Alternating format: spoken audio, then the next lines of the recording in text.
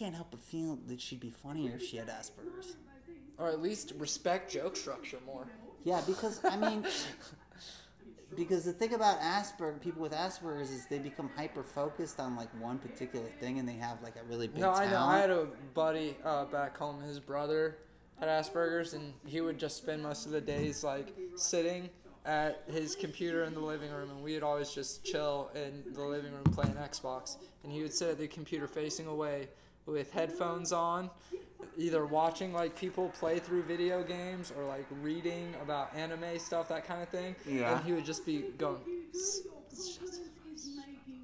and he would like whisper to himself and shit like that. And then all of a sudden, randomly, he would just be like, "Hello, guys," and he would do like this. He'd be like, "Have you ever heard of?"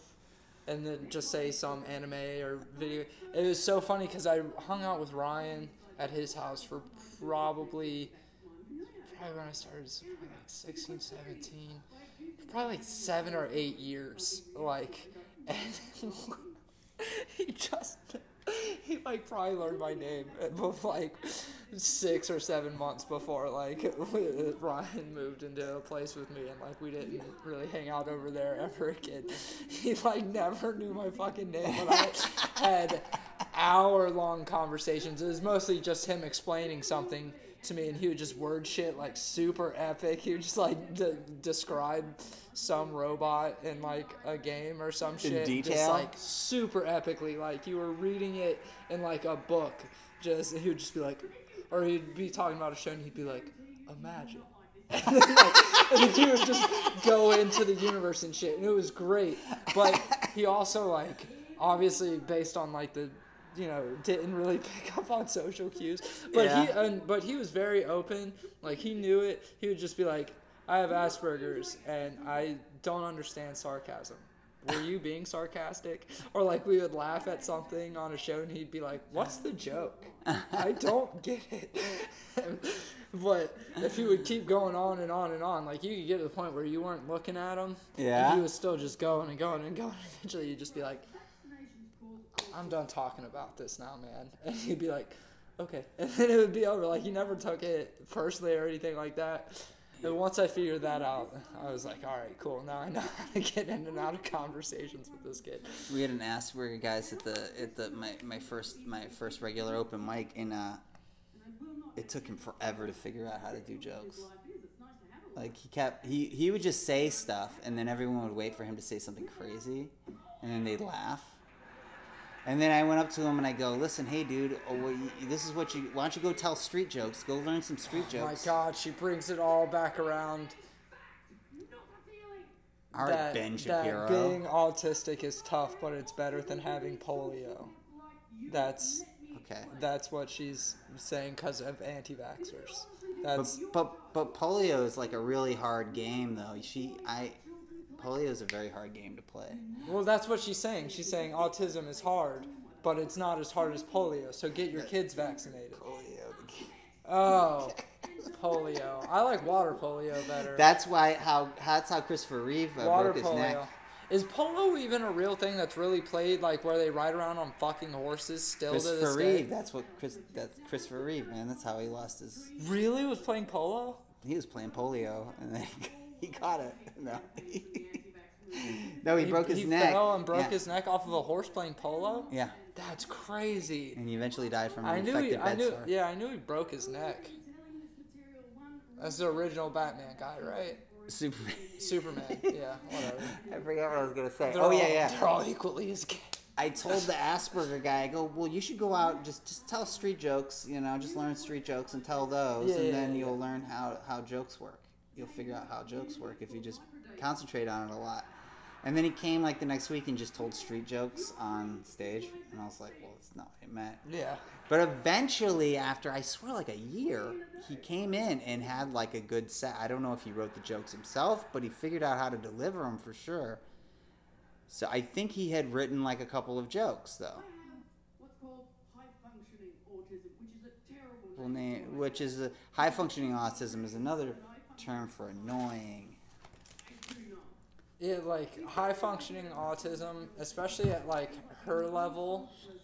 It's just like when people it's mainly when people criticize The Office, they always talk about like Jim's just picking on an autistic guy, Dwight, and it's like, I see what you're saying, but Dwight runs a farm and has a full-time sales job. How do they know he's like autistic?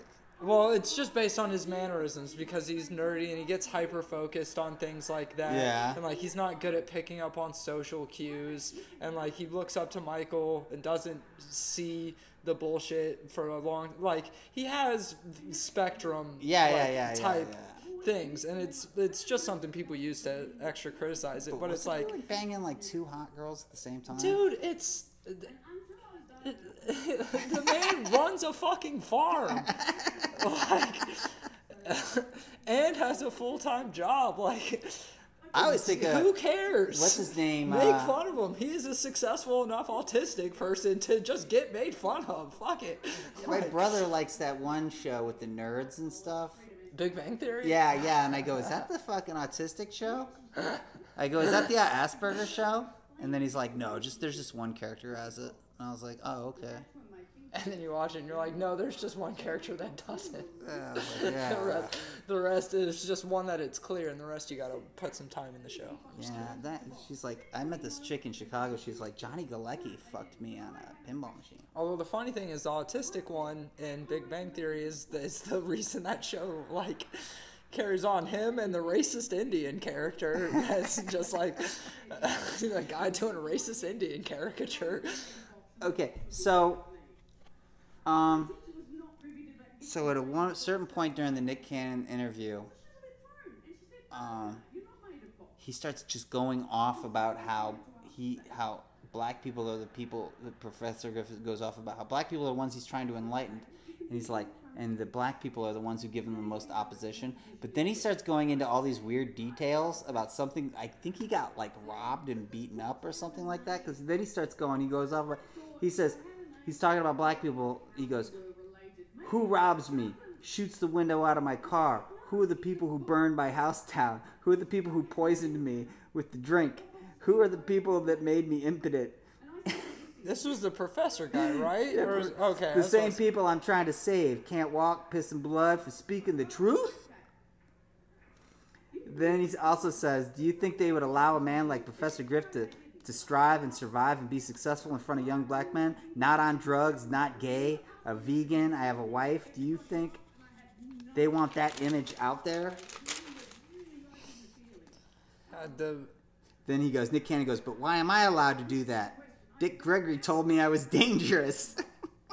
Who's Dick Gregory? Dick Gregory's like an old black comic who used to march back during the Civil Rights.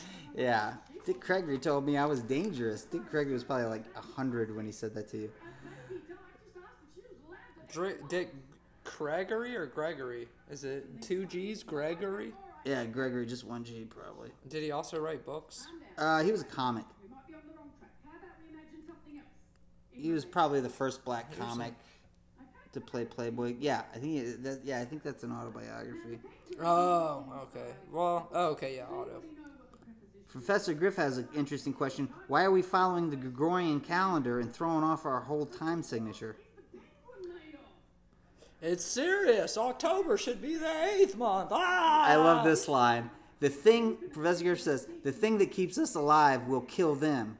The foods that vibrate on a high level, the minerals, that kind of thing. And then Nick Cannon says, we get power from the sun. They die on the sun. The sun kills them. It empowers us. Does he think black people can stand on the sun and be okay? Then Professor Griff goes, with a high form of alchemy, we can get melanated and mellow at night. But when we get serious, we get it in that sun and get turned up and lit. Is he trolling him at this point? Because we got the melanin to do that, and the pineal gland that allows us to astroplane and do all the things that we do. I